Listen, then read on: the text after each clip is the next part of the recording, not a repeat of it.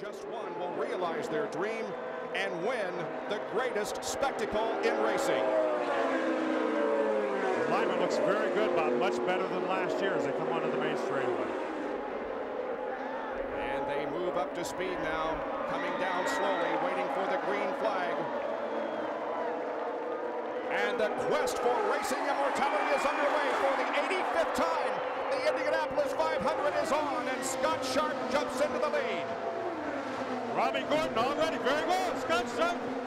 He bobbled in turn one, and he's hitting the wall. Scott Sharp.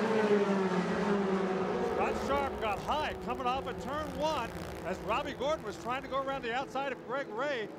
And you can see a lot of the cars went back down to the inside pit lane just to get around him. This is the 11th time an opening lap incident has occurred in the 500, most recently in 1998. Well, there is Jim Kelley and Jack Arute. Down to you. All that Scott Sharp said on the radio after hitting the wall and coming to rest, fellas, is, I am so sorry, guys. I am so sorry. Well, we noticed him, Larry, coming out of turn number one, that the car bobbled, and sure enough, the car went into the wall. Let's take a look at it.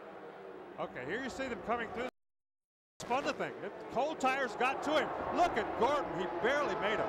The cold tires, he got down on that white line with cold tires and wiggled.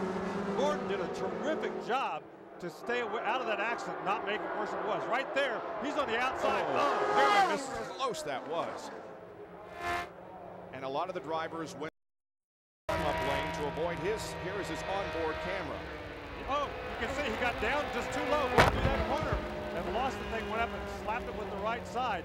Luckily, outside of the racetrack and didn't cross it and get in front of everybody else. Now here's a look from Arie Luyendyk's onboard camera.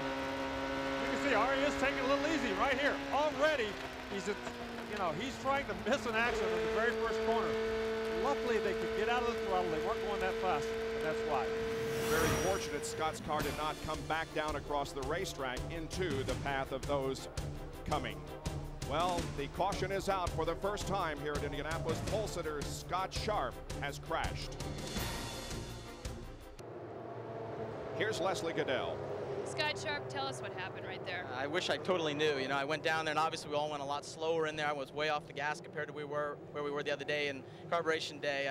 Obviously then the track was a lot warmer, and so I knew we had to be a bit more gentle in there, but just it snapped right on me. I thought I'd caught it, but I was really surprised, unfortunately. But the Delphi guys, I feel so bad. I mean, I don't even know where to begin to talk about how much work and effort's gone into this month, and to throw it away like that, it's crazy. Sorry about your disappointing start. Jack, over to you. Leslie, we saw on the